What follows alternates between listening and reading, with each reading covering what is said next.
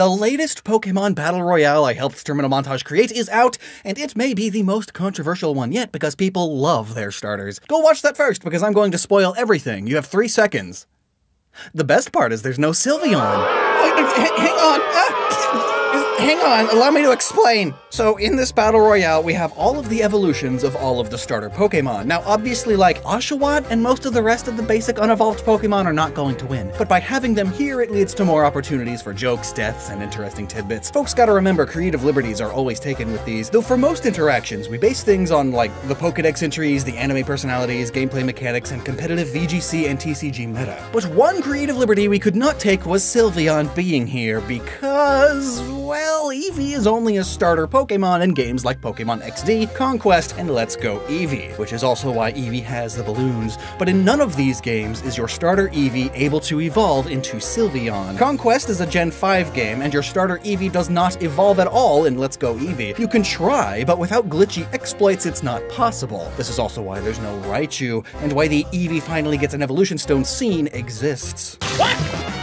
Yes, that was everyone's feelings when Let's Go Eevee came out. Now then, let's watch the whole battle again and pause for commentary on some of the lesser-known details and explain why things happen the way they do. I love the occasional Hisuian balls, but like, why does Poipole make a cameo here? Well, because Poipole is a starter Pokemon in its home dimension, but since we, the players ourselves, never get one as a starter, it's not included in the battle itself. Oh, Charmander drowned. If the tip of its tail goes out, it dies, according to the Dex. Grovyle here is a reference to the Grovyle and Pokemon Mystery Dungeon Explorers. He's got a time gear, so he time travels away. Oh, the cloud is upon us. So here, the entire Venusaur and Meganium lines are said to have a pleasant aroma that calms people and Pokemon. It weakens their fighting spirit. It nullifies their aggressive emotions. Just like, chill out, man. Hence also Venusaur's very bloodshot eyes. This also relates to why Delphox decided to hang out with them. This fire psychic Pokemon is partially based on Delphic oracles, basically the ancient world's future seers who, for lack of a better term, would burn herbs and get really, really high to get their visions. Now this Evolutions bit is fun, opening with a nod to Eevee's Z move, but Espeon's future sight makes it realize it's gotta get out of there before the Eevee chaos ensues. Skipping ahead to Blastoise, who still shoots from its head instead of its cannons, the Pokédex says it's capable of blasting this water through thick steel, so most Pokemon are no match for it, even Empoleon's own steel wings after a while. That said, Blastoise and Feraligator's heads are still no match for a Mach 3 water bullet from the agile secret agent Inteleon's dual water pistols. They are slow and easy targets, too. Moving to where most of the fire types are, a 3-way is happening with all of the fire fighting type Pokemon, setting the grassland ablaze and spooking Incineroar away. Incineroar is a fire dark type heel wrestler who really has no chance here, so the scaredy cat leaves and stumbles upon the opera singing Primarina, who gets to experience Incineroar's Throat Chop, one of its signature moves. The move prevents its target from using sound-based moves. Not that it matters much, since Incineroar then Smash Bros style back throws Primarina. Sceptile then approaches as a common Smash Bros wannabe, and it double teams, but Incineroar's spinning Darkest Lariat doesn't care about that. So, the Typhlosion explosion. Let's back up a bit. After incinerating some lessers, Charizard goes for the nearest worthy opponent it can find to Smash Bros up throw, or just do an anime amount of seismic tossing onto. Charizard is a bit of a show-off, and his victim just happens to be Typhlosion. What's happening here relates to a few of Typhlosion's Pokédex entries. It can hide behind a shimmering heat haze that it creates using its intense flames. Typhlosion creates blazing explosive blasts that turn everything to cinders. Hence the heat warping effect here, and it has a secret, devastating move. It rubs its blazing fur together to cause huge explosions. Only here, it's not just rubbing some of its fur together to make an explosion. No, its entire back is rubbing against Charizard as the rapid wind pushes against it, causing a big explosion in the air, separating the two, and an even bigger, more devastating explosion when it crashes into the ground. Its Pokédex category as the Volcano Pokemon. Well, it's true. So the fiery shockwave of the explosion expands, sending many lighter Pokemon away and vaporizing most of the grass types, but not Chestnut, who can easily withstand explosions just fine. And Torterra's ground type, and being partially dug into the ground already, means fire doesn't affect it as much. The smart and tricky Meowscarada decides to hide underneath it, but these flames obviously change the weather a bit, like all major fires, and Swamperts are able to detect weather changes with their sensitive fins. They also like digging themselves into holes on the shores. And now, to try and better protect its beach, it uses Earthquake to cause the earth to rise around the area. But Earthquake is a devastating move that hits all non-flying battling Pokemon, so in this case, it's gonna hit the whole island. And notably, Swampert is one of only 2 starter Pokemon able to naturally learn the move Earthquake, the other being Torterra. Now, with 2 Earthquakes and a devastating explosion happening, the island has no chance. Swampert gets pushed back by Torterra's Quake, and in turn, Swampert does what out of all of the starter Pokemon, only Swampert can naturally do. It uses Surf, another hit-every-opponent attack that floods and flushes the island, still being shaken by the quakes. Shaken, not stirred. You get it? Because this Pokemon line is literally a James Bond reference?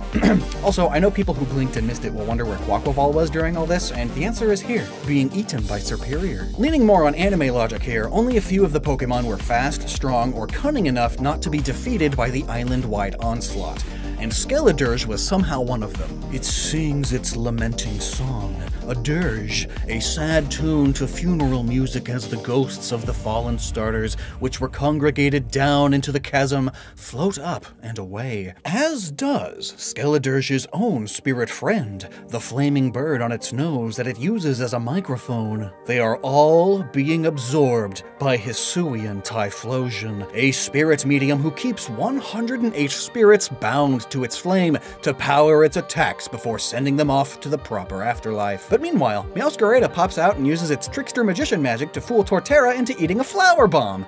Dodongo dislikes smoke, and Chestnut, the White Knight, hates trickery like this, and, of course, is basically bomb-proof.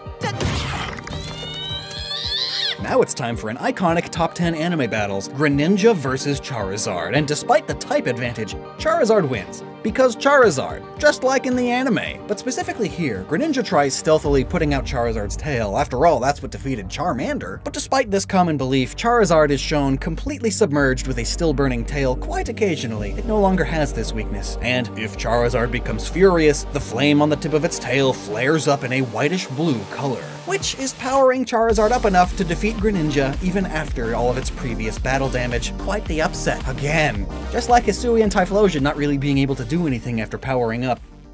Well, in a throwback to our very first Pokemon Battle Royale, we have this exact scene. We have Decidueye, who can knock and fire an arrow at an enemy in 1/10 of a second, so its battles are decided in the blink of an eye. While Samurot's dex entry says, in the time it takes a foe to blink, it can draw and sheathe its scimitars attached to its front legs. And then there's Infernape, who uses all of its limbs to fight in its own unique style.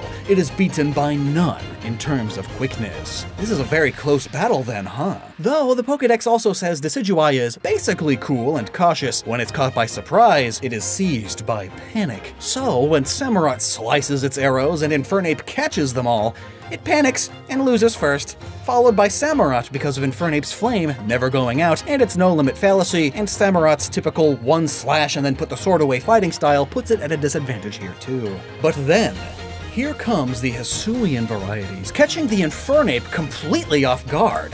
Deja vu? Another Samurott and another Decidueye? That Decidueye still has no chance, but now this Samurott is evil, and is now known for mercilessly slashing again and again ceaselessly. The off-guard Infernape has little chance to respond before it even realizes what's going on. But then Samurott itself gets distracted by its own bloodlust and is defeated by the other 2 fire-fighting types. Now you'll notice there's quite a lot of fire types remaining, so let's talk some meta stuff. It was always going to be mostly fire types in the end. The fire type starters are, in general, or as a whole, the best of the bunch. First off, the most resistances, the middlest weaknesses, and plus there's the status effect that plenty of their moves can just apply. Some guaranteed. Burn. It not only deals damage over time, but also cuts the physical attack damage of the burned Pokemon in half. and only fire types are immune to burn, so yes, even the water types get burned, and now their attacks are less effective on the fires. Ugh. The other two types have nothing like this, unless you count like seeded. And also, for some reason, Game Freak decided that most fire starters just have a higher base stat total. I mean, like in Gen 1, 2, and 4, the fire starters' total stats are 534, compared to Grass's 525 and Water's 530. Also, fire fighting is a very good offensive type combo, and there are 3 of them. The fire types also tend to be on the more speedy and offensive side, more so than the other types as a whole, and their moves tend to be on the more damaging side as well. But if you were to tally them up and see how many starters of each type get into a game's OU or Uber tiers, not counting the evolutions, because let's be honest, they don't really have a chance. You get Water with 11, Grass with 13, most of those being Venusaur in every stinking gen, but then Fire's here with 17. So yeah, it's gonna be a lot of fire in the end, which in turn also means the grass types get kind of screwed pretty early on. But I think it's fitting. I mean, just consider the general properties of fire. Ooh, I can make a plant grow and have you sneeze. Watch out, my leaves might be a little pokey. Oh, I can make you moist, and through an incredible amount of focused effort, I can pierce and or drown you. I have no choice but to melt your flesh beyond repair by simply bumping into you. I turn your forests into ash and your water into steam. We are the driving force of destruction and the inevitable demise of all ecosystems. Sure, water puts out the fire, but it's a type triangle here. They should theoretically be balanced. But as the anime and card game shows us, type advantage is not everything. That said, calculating in secondary types gets really long-winded if I were to explain everything, but like, most of the best water types get kind of screwed. Yeah, Hisuian, Samurott, and Greninja especially can keep up with the fire types given their watery advantage, but that dark. There are 3 really good fire fighting types here, some grass fighters too. Primarina's fairy typing, Empoleon's steel, those hinder their effectiveness when fighting the fire types. And yeah, Swampert is really good itself. Its water ground type means that it super resists fire type attacks, hence it lasting the longest and holding off an entire group of fire types by itself with a little bit of help of a little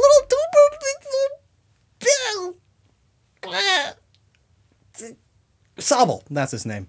Couldn't remember. It also, fun fact, has the highest base stat total out of all of the starters at 535. Only one higher than most of the fires, but interesting design choice, Game Freak.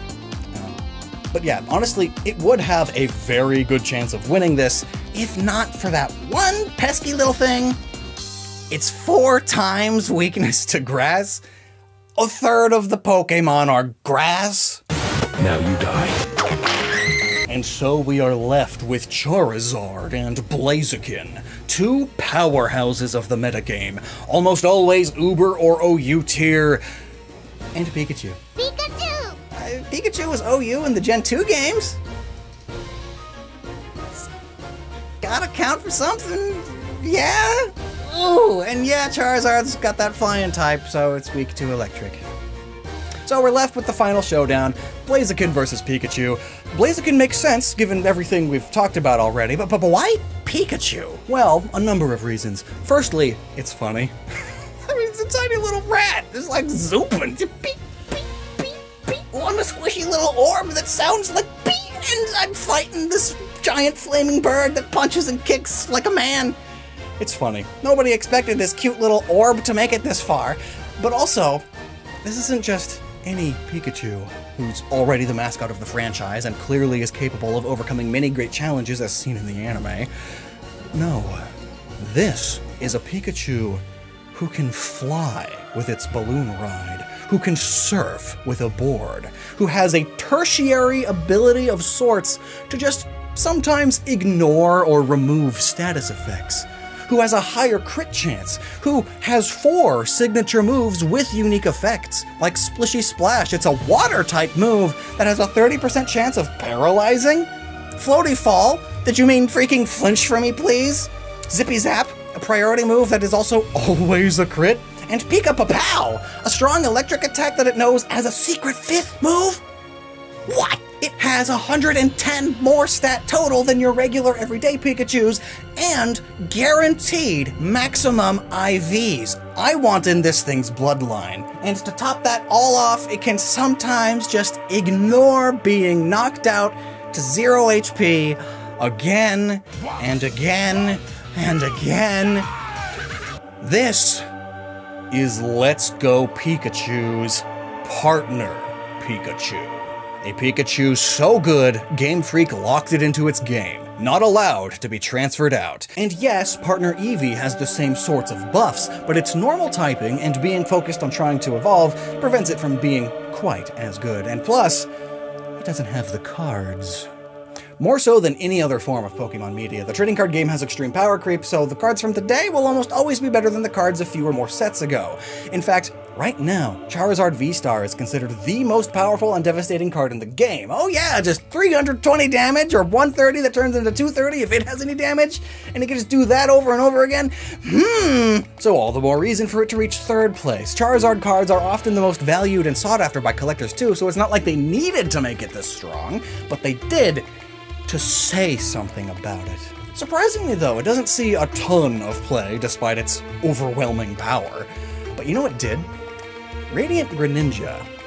In the 2022 Trading Card Game Championship, half of the top 10 used it for its way good ability. Though, interestingly, none of the top 3 players used it.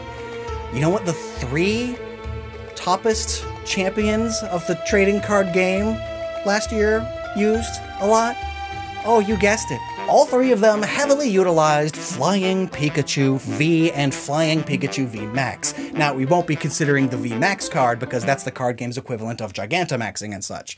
There was none of that here. But regular Flying Pikachu V is also the closest the card game gets to Let's Go Partner Pikachu and its power level. And if all top 3 champions used it, it must be good, so let's read it. Okay, 190 HP with the move Thunder Shock. It does 20 damage and a 50% chance to paralyze. That doesn't seem... I feel like a regular Pikachu could do that. You just cut the HP down a little, so what's... Oh right, what's the other attack? So 120 damage. Decent, not bad at all. But a 50% chance to just ignore all damage and effects of the opponent's attacks next turn, and you can just keep doing that? A move like that? No wonder it'd be good. And then when you evolve it into VMAX, it's like it's just a full-on, oh, no wonder it won kind of card. Jeez. Okay, so where does Blaziken stand in the card game? Oh, not well.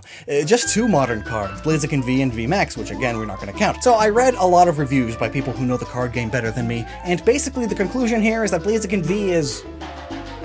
it's okay. You would only ever really use it to turn it into V Max, but even then, Blaziken V Max is decent at best, very middle of the road. So Blaziken versus Pikachu? Why won't you die? Well, you see, Blaziken, it's because it was still at full HP when you started fighting it. It just ignored all of the attacks at the start of the Royale thanks to the cards and its balloons, and also its partner Pikachu, which can just ignore being knocked out sometimes. Isn't this game great? But all of that sounds like it's leading to a Pikachu victory, so why didn't it? Well, beyond the obvious that none of us want it to. I mean, it's an unevolved rat that we see every second of the day already. It overcomes miserable odds on the reg in the anime constantly. It's cute, too cute, to be this powerful, and it's all so tiring. This one's shaped like a bean. But yes, even in loss, it's still a very close battle. This part of the Royales are always tricky. The TCG, board games, spin-off games, and anime, though, they all pull from the main video game first. So of course we prioritize looking at the main video game stats, meta, and Pokédex entries first, and then supplement it with the rest. If we were to prioritize the card game, yeah, Pikachu would win, no questions asked, but balancing it out with the main games, Pikachu was only OU once, before Blaziken even existed, and Blaziken has been OU or Uber banned this whole time. But why though? What makes Blaziken so much better than the rest? Well, it's fire type, first of all, already a huge advantage because this is a free-for-all battle royale setting and everything is going to catch on fire no matter what happens. But also, as stated, firefighting is an amazing offensive combo. Like, most of the best offensive attack moves are one of these two types, and it gets its stab bonus with all of them. Really, at first, the only thing keeping Blaziken back in Gens 3 and 4 was its speed. Blaziken's speed is only a little bit above average, surprisingly, so while it could easily destroy most Pokemon that it's faster than, it's only faster than a little over half of them. Oh geez, and Partner Pikachu's speed is 120, what? But something happened in Generation 5. Game Freak occasionally goes back and buffs older Pokemon so they can try to keep up with the power creep, but what they did to Blaziken haunts competitive players to this day. So much so that even Smogon's own webpage explaining how the whole tier system works has this illustration featuring Blaziken at the top, almost like it's the poster child of Pokemon being so good they're just outright banned. All Game Freak did was fix its little speed problem by giving it access to the Speed Boost ability, which raises its speed every turn by 1 stage. Could use Protect on turn 1 and get a free speed boost. Maybe play some mind games, make you think it's going to use Protect on turn 1, so you buff yourself. But no, it used Swords Dance instead. Now you attack, ooh, it used Protect! Top it off with Flare Blitz and a high jump or low kick, and Blaziken was suddenly considered an uncounterable Pokemon. Not even just this one specific setup. As long as it had that ability, if someone threw out Blaziken, you had a turn or 2 to take it out before it just up and swept your entire team, no matter how tanky they are. One shot, dead. Swept. You let Blaziken speed up and maybe even buff its attack with a Swords Dance, or maybe a previous Pokemon just set up a sunny day. So it's game over already. No contest. Concede. Like, maybe the best you can hope for is that team has Blaziken. Maybe that Blaziken will only take out half of my team instead of the entirety of it. Entire classes of Pokemon and entire strategies and playstyles were turned on their heads because of this one freaking bird. And then Game Freak went and gave it a Mega! Bonus fact, you can actually give a Life Orb to it, and now its attack is even better than its Mega too. Isn't this game fun? That all being said though, it was recently unbanned in later Sword and Shield due to different Pokemon being in the lead of the metagame. Also, Game Freak had buffed some other older Pokemon, and they introduced some new moves and items that help you deal with the Blaziken problem, and they even removed some moves that Blaziken used to have access to, so now it actually has some decent counters that are easy to come by in the main metagame, so the actual use of Blaziken kind of fell. You could almost think of it as like the rest of Pokemon finally power crept up to Blaziken's level, but you see, when it comes to those perfect Blaziken counters, none of them are starters. They're like slow bro.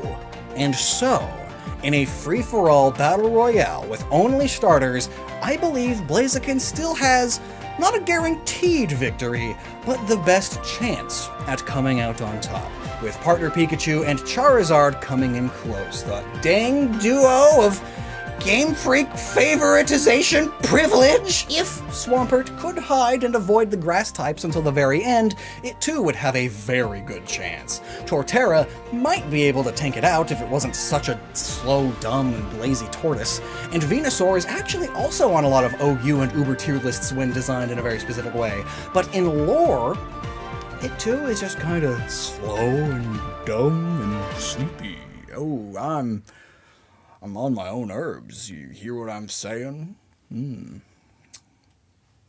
make me mad. I might wiggle a whip at you. I'm a Venusaur. But okay, what are your takes? Maybe you're making this face because I made some heinous miscalculation, but like, obviously, this is incredibly complicated and I am simplifying a lot here. So, what would you calculate differently? Who do you think would also have a pretty decent chance? And also, what was your favorite moment in the battle? I love this one. Hey, thanks for watching. Subscribe if you're interested in Pokemon content that is a little too #smart for its own good. We recently explained the lore and designs of the Paradox Pokemon, as well as the intricate details of individual gym badges. Or maybe you're more inclined on insulting each state by giving them an insulting Pokemon based on their worst aspects. That's the kind of stuff we try to do here. Also, I love you, so definitely subscribe.